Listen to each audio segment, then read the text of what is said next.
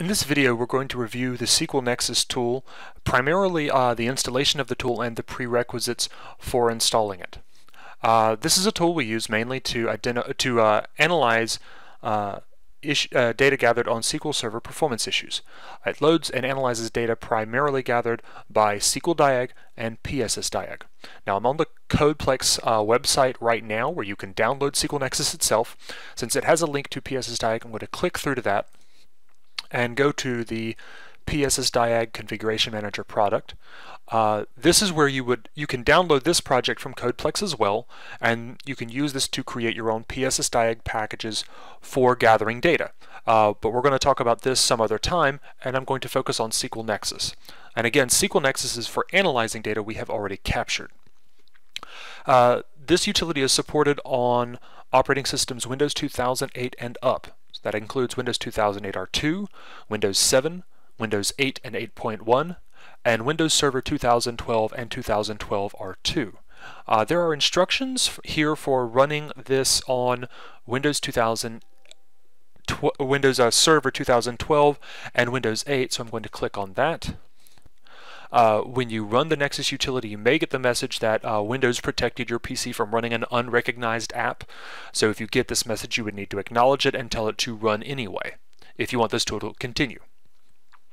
SQL Server, the SQL Nexus utility does a lot of analysis of the data in question, and it needs to store that data in a database. So you will actually have to have an instance of SQL Server that is already installed, so it can store the information there, and it will connect to that instance and process the data there. So you will need an instance of SQL Server 2008, SQL Server 2008 R2, or SQL Server 2012 to connect to on the back end. This can process data gathered from SQL Server 2005 and any instances after that. .NET Framework is required for SQL Nexus, and there is a link provided. I already have it installed in my case.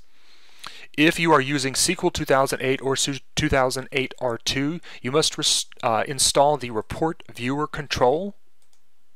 This is not necessary for SQL Server 2012. So,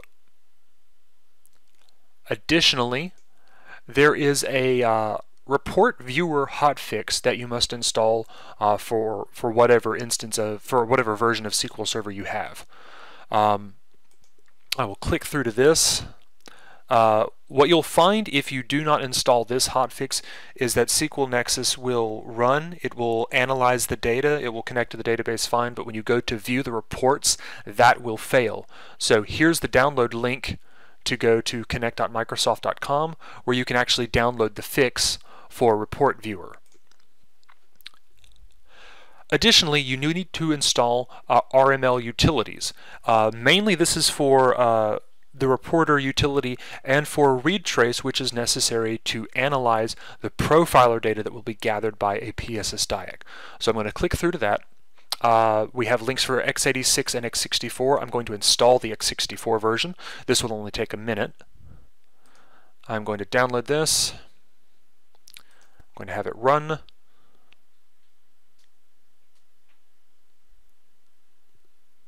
Here we go. I've already reviewed the license agreement. You'll want to do this yourself. I'm going to install this in the default location. It's perfectly fine. And allowing that. Okay, that's installed. Now if I go under Program Files, this will be under Microsoft Corporation, and that's where the RML utilities are located. And mainly, like I said, the important things here are the read trace utilities.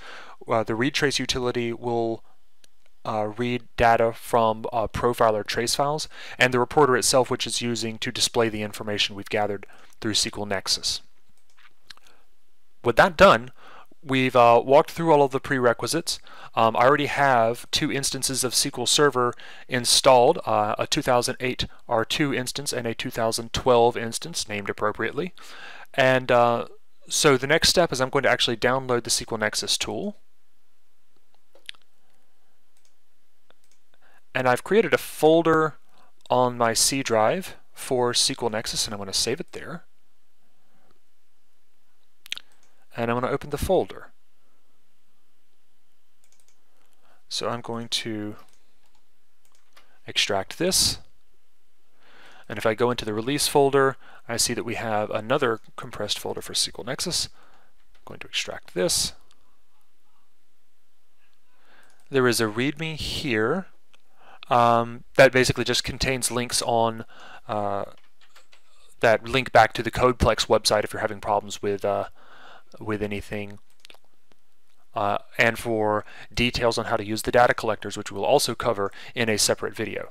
So if I go into the SQL Nexus 4.0 folder, here is the SQL Nexus executable. I'm going to open this up now.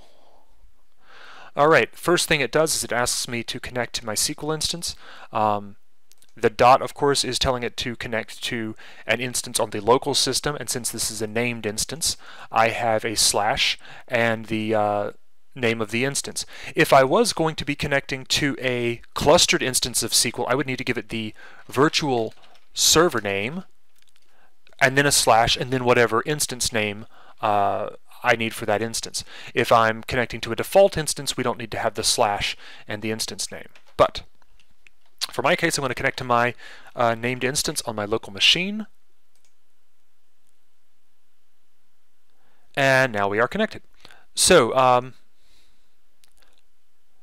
this is the tool. This is we have it installed. We have it functioning on this. The next step would be to actually import some data and analyze that, but we will do that in the next video. Thank you very much. Hope you find this useful.